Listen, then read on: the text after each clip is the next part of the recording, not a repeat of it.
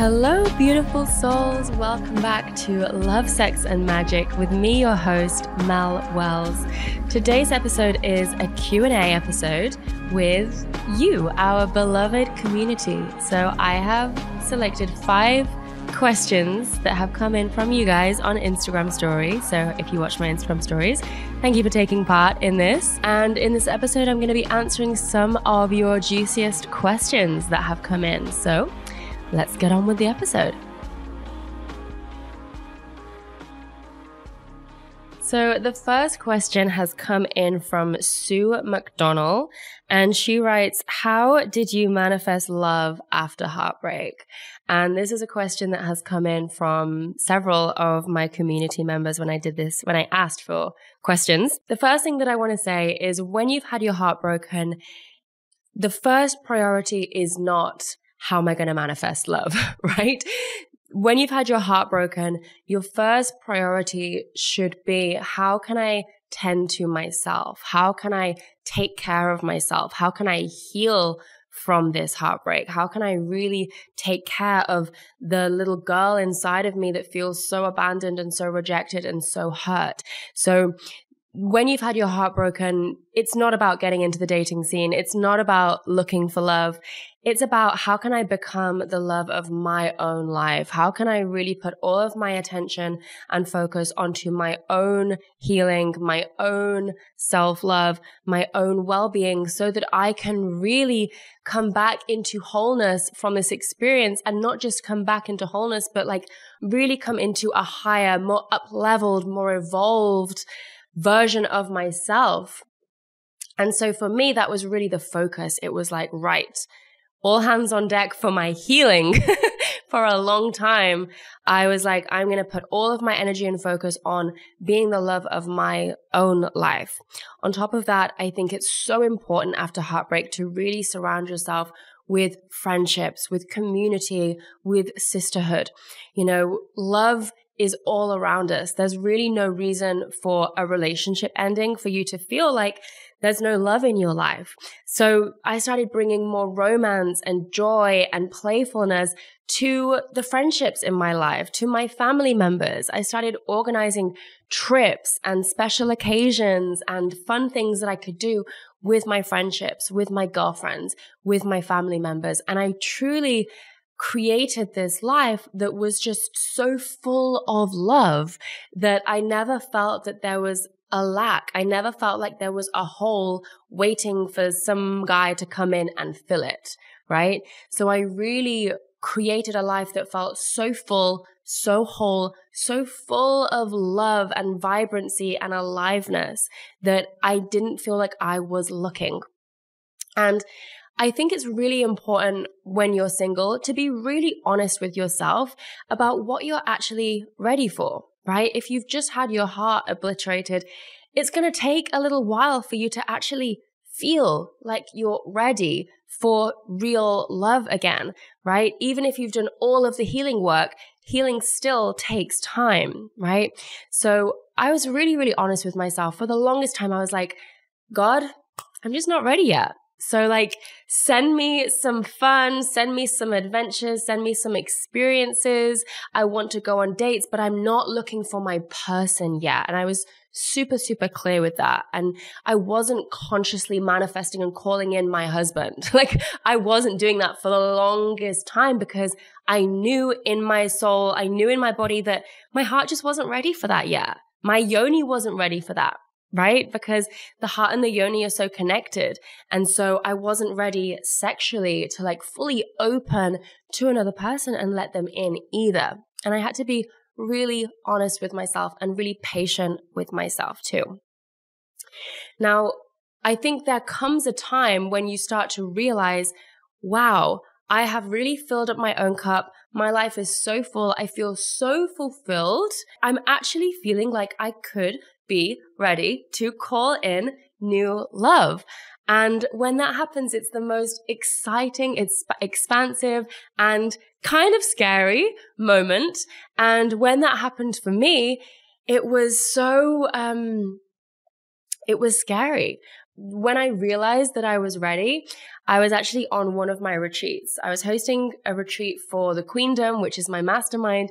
And we had this ceremony on the very last night where we were all writing out our visions, and we had a little microdose of psilocybin, and we had this ecstatic dance ceremony, and it was just so incredible under the full moon. And I decided, okay, I'm going to write out my vision. I'm going to really tap into what I want. And the first thing that I wrote down was, I'm ready for my future husband. I'm ready for my future family. This is what I'm calling in. And it surprised me because it was the first time since my last breakup, which had been almost a year ago, that I felt truly ready to call that in. So I called it in. I deeply embodied it. I felt it. I tapped into the feeling of how this relationship would feel, how my future man would be, how he would make me feel, how our relationship would feel. And I fully felt it. And then I danced all night, and I just released, and I just surrendered it into the universe.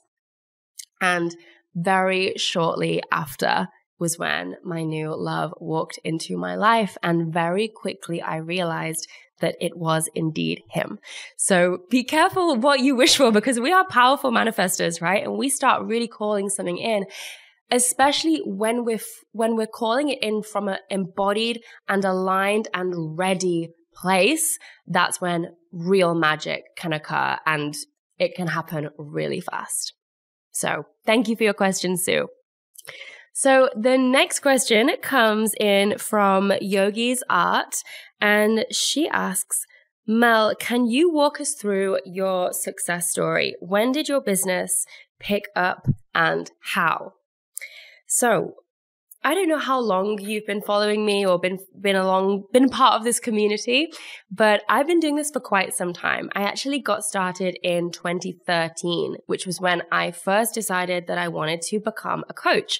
And at the time, I really wanted to become a health coach. I had been struggling with food, eating disorders for a long time.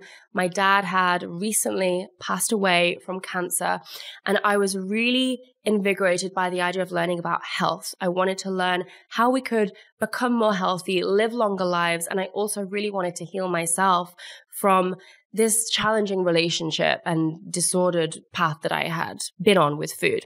So I decided to become a health coach and did that training in 2013. When I graduated from the health coaching school, I was so thrilled, and I started getting my first one-on-one clients. And this was so exciting for me. And I was still juggling a bunch of other jobs. I was teaching yoga. I was doing a bunch of different commercial modeling. I was doing acting and auditions and things like that. I was working at a hotel reception as well. I was just doing all these different random jobs. I was doing promotional work. I just wanted to do things that were flexible, right? I've always been someone that has felt trapped in a 9-to-5 doing the same thing. And so even before I started my business, I was always had my hands in lots of different things, because that was what felt the most flexible for me and created the most freedom. So I was juggling all these different things, had my one-on-one clients, and really started developing and honing my coaching practice. And what I was really helping women with was I was helping them to heal their relationship with food in the same way that I had been healing my relationship with food. Now, when it really started taking off was probably like a couple of years later. I had been doing one-on-one coaching for maybe 2 years. And in 2015, I decided that I wanted to create my first online course. And this was the Intuitive Eaters Academy, which you can still sign up to. It lives on my site. If you want to completely transform your relationship with food, you can sign up and take that course. And it's been revised and redone a bunch of times, so it's still fairly new. But at the time, it was called the Green Goddess Academy, I believe. And the academy, this online course, was really all of my knowledge and all of my tools and wisdom, all to help women completely transform their relationship with food. And it was my heart and soul. It made me so happy. I loved all of the women that came into it. It just lit me up from the inside out. And so I really focused on that one signature program for a long time. So I was doing launches just of that program, taking the women through the program, celebrating them at the end. I would throw a big party for everyone in London and get everyone together to celebrate their success. And we would just keep launching that program every 6 months. Now, what happened was I really started to see the incredible results that women were getting from this program. And that's when I realized, wow, this really needs to be a book. I need to write a book. And so while this program was taking off, I started pitching myself to book publishers. And in 2015 was when I landed my first book deal to write The Goddess Revolution: Make Peace with Food, Love Your Body, and Reclaim Your Life. So that came out in 2016.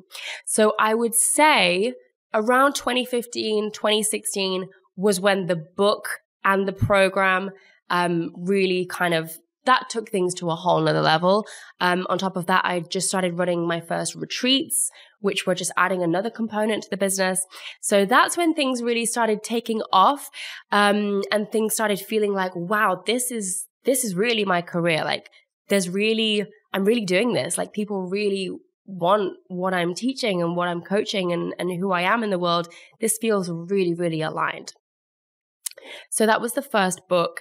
And then that led to the second book deal. That led to me starting to shift out of the food space after that. So bear in mind, I was in the niche of helping women transform their relationships with food for, I want to say like 5 years. I really did like a decent amount of time in that niche before I was really ready to expand and evolve. And I started becoming more interested in all these different topics: spirituality, healing, personal development, feminine energy, embodiment, the archetypes, manifestation, business, and all of these other things. So I would say that having that niche and really sticking to it really, really helped me in the beginning. After the second book came the membership, which we launched in 2019. The membership has been one of my favorite things ever to create because it's so evolved and there's so many different components to it, and the community is so incredible, and we're just all growing together. So I really wanted to create something that my audience could grow alongside me, because I felt like I was growing so quickly and I wanted to bring my community along with me. So that was 2019. 2020 was when we launched this podcast. So it wasn't in person in 2020. It was all on Zoom, but that was 2020. And I believe that was when I also got my third book deal, 2020.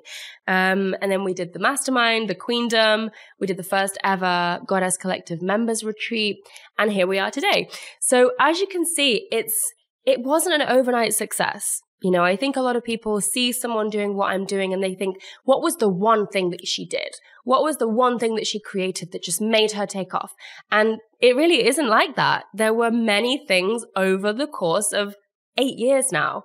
And I'm just going to keep building and keep creating. And that's the way that I see this work and this industry. I'm in it for the long haul. And if you want to do something similar to what I'm doing, I really encourage you to really commit to the marathon, not the sprint. It's not going to be one thing that completely changes everything, but I would say that it was that consistency of sticking to one message in the beginning that really helped. So yeah, I hope that answered your question. I hope that was a helpful, thorough answer.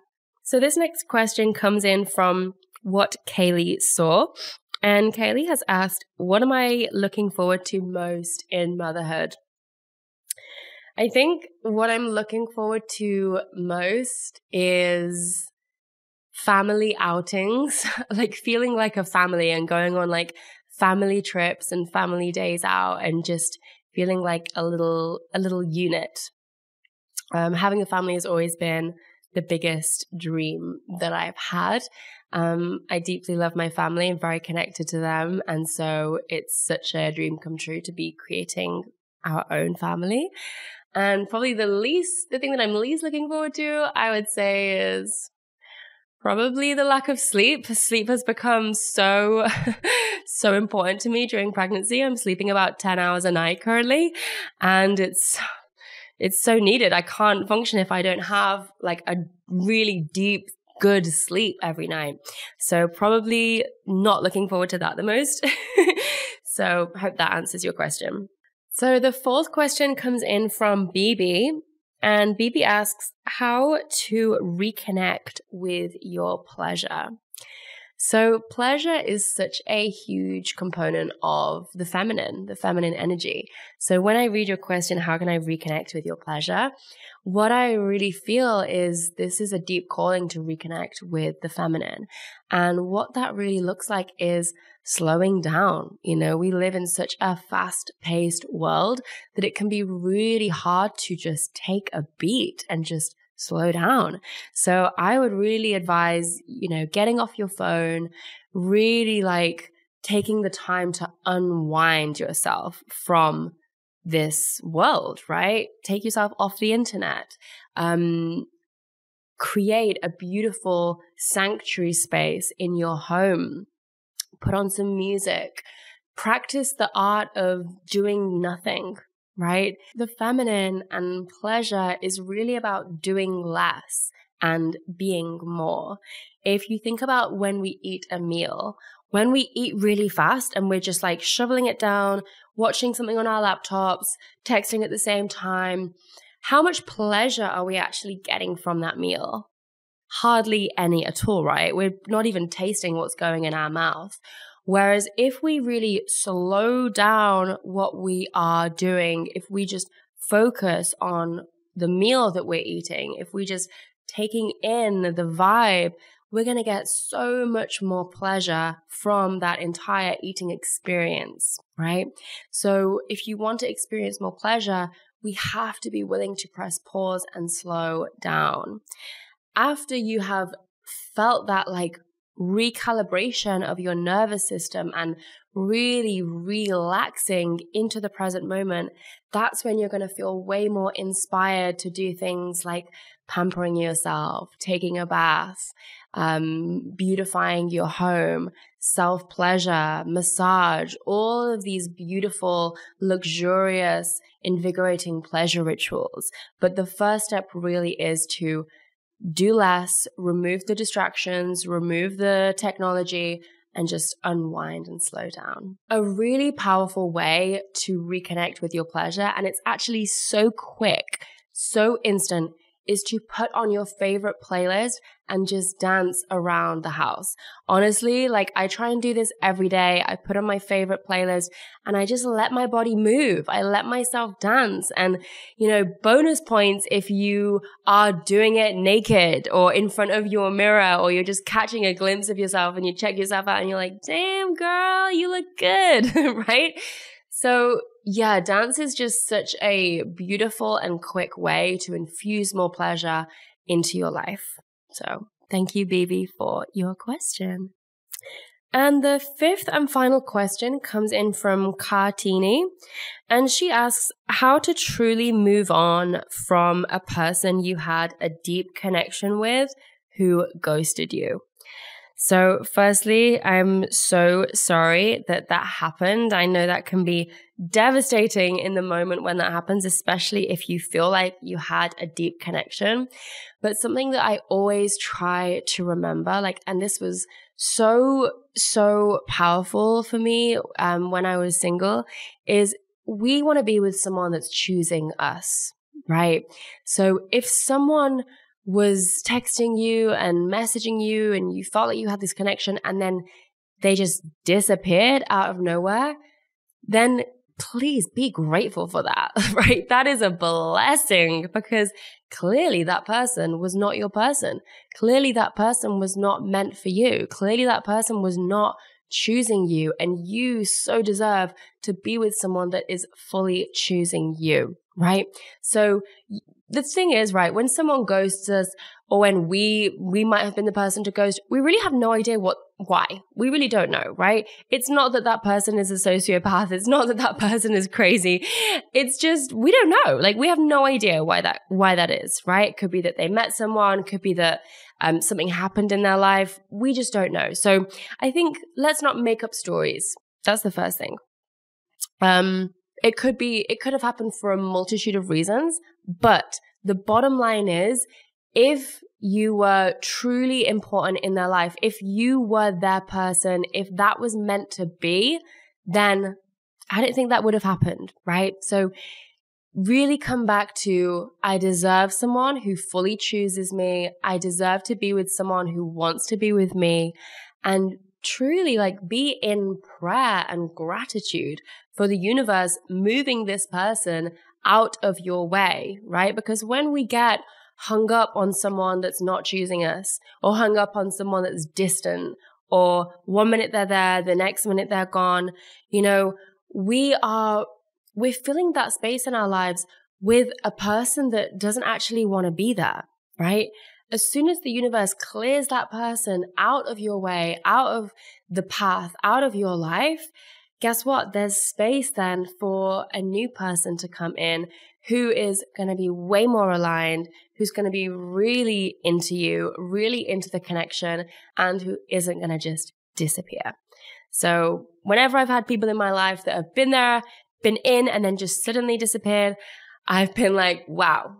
Thank God I saw this now, and thank God it didn't happen later. So I'm wishing you all the best.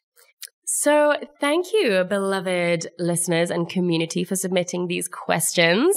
I love to do these Q&A episodes and connect with you even deeper. So I hope you enjoyed this episode. Have a beautiful week, and I hope your life is filled with love, sex, and magic. See you soon. So my loves, I hope that you loved that episode. If you did, please do share it on Instagram. I would love to see your story tags of you listening to the episode. We love to hear which episodes you guys have loved the most. Please also make sure that you leave us a juicy review on Apple, iTunes, or the podcast app, because that means so much to me and it really helps this podcast spread far and wide. So thank you so much for listening. I love you. I hope your week is filled with love, sex, and magic, and I'll see you next time.